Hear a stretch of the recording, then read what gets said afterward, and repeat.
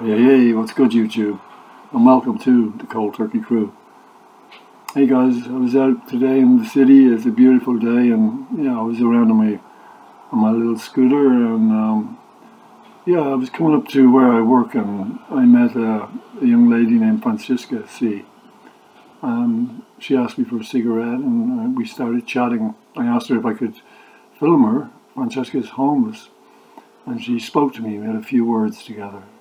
This is that interview. Just when you were ready, just tell me. No.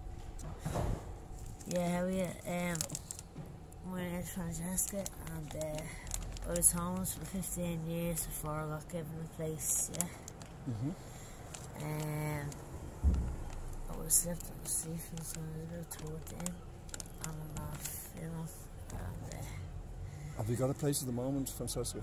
I'm not, what happened was I was given my place, yes, and I won't get into the ins and outs. I'm an addict, I'm an alcoholic, unfortunately, but it's okay. In the middle of the last badly relapse, shit just broke loose, and I've had to be taken away from the place for a period of time until they're happy that I can go back into where I was living. Tell me, Francesca, how has it been during the COVID, being homeless? It's crazy. It's driving people who never drank before to turn around and be periodic alcoholics. Do you know what I mean? Yes. People that are binging on alcohol, people are smoking so much more weed. The drug epidemic the way it was is 100 times worse. Is it since the COVID?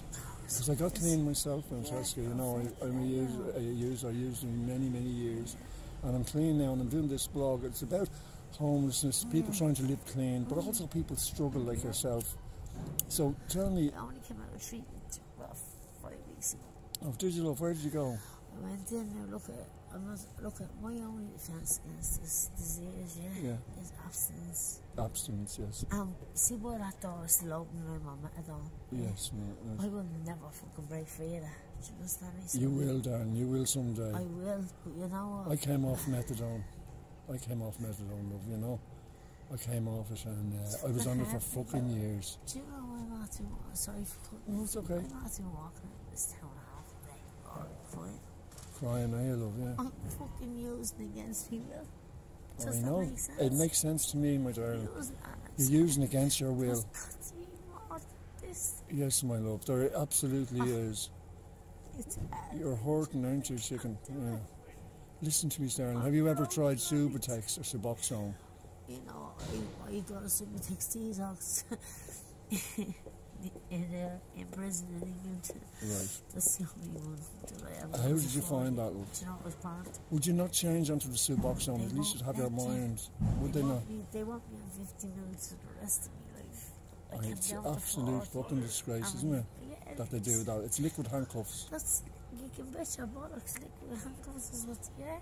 And they won't allow people to reach their full potential because you can't even see what's in front of you. So you feel trapped with no future in front of you. Jesus Christ. And how is it for you in the COVID now that everything's shut, and you must be lost going around? I was Salter, right?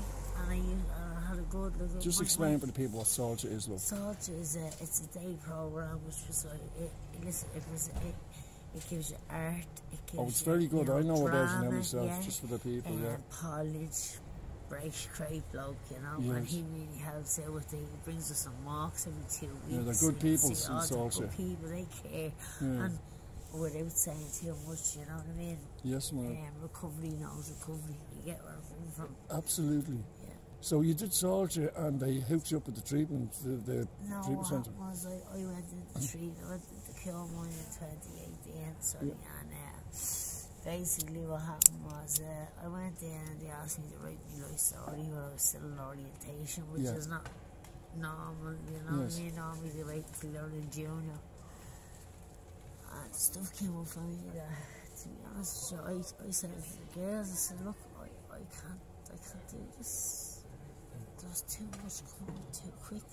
The emotions that I haven't felt in fucking 20 years, I just can't. And you know that all that methadone suppresses those emotions. Does, So I came off it in there from 40 mils to nothing and Kilmore. How was your mind when you came off it? Savage. savage. Yeah. Savage. Every song I heard, someone just have to say something, and the compulsion was still there. Yes, because you see, our mind is fragmented when you come off method. Completely. And what you need is you need to be rewired. Do you understand me? Yeah, and that takes a lot of work, which is unfortunately the reason most of us don't make this. Oh, darling, it's terrible. You know. It's a And fucking how do you act. get your fuel, Bob, Francesca? I'll tell you what, it's hot, right? Yeah, It's tap is begging, isn't it? Like, it's, yeah, call it what it and is. look at, you know what, Yeah.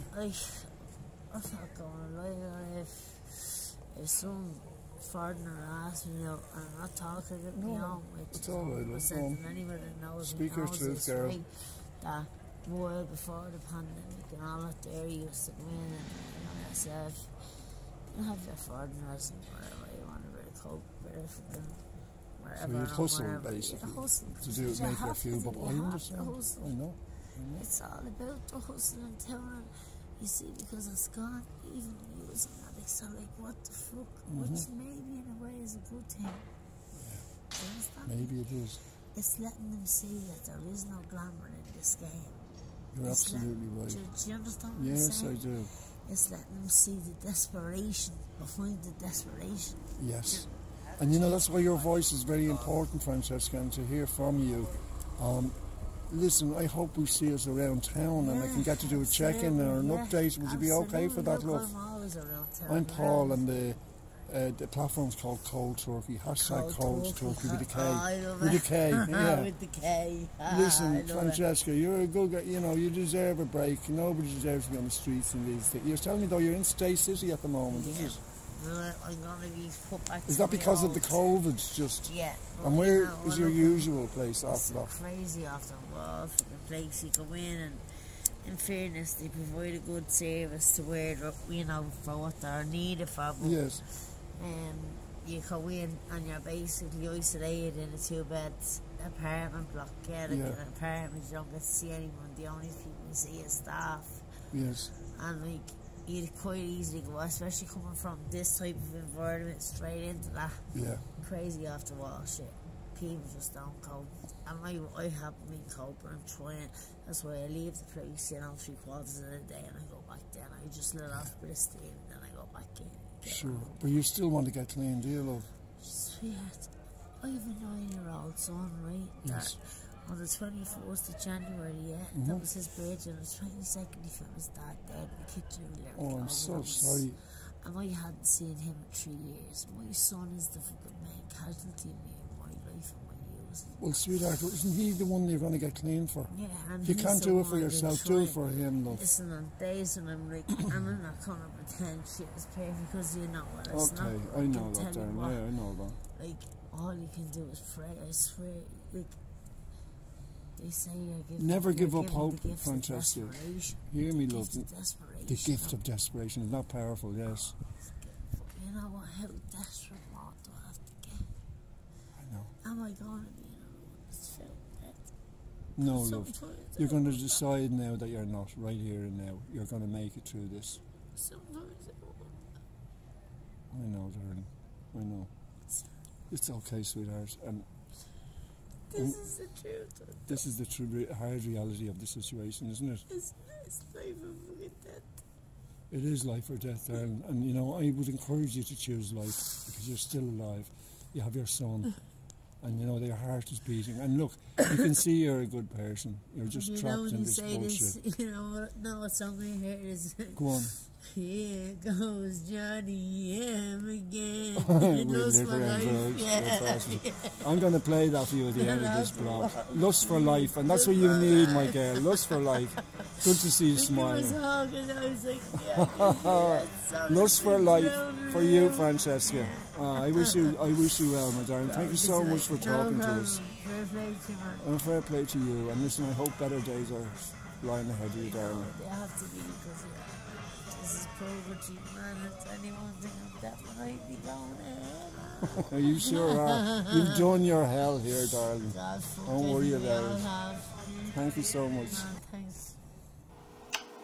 Well, yeah, man.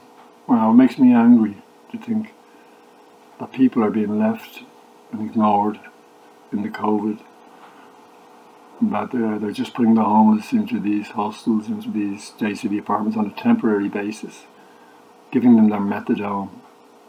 No real services for interaction or no daily planning. These people are alone in these temporary apartments. It's probably as good as they've had it for a while, but the loneliness is really hard for them. And getting their few quid in the street, hustling, it's become much more difficult, as Francesca has just told us. I'm hoping to meet Francesca later in the week and to get her full story, and we'll show it here in Cold Turkey. Till then, stay safe, stay blessed. Peace out.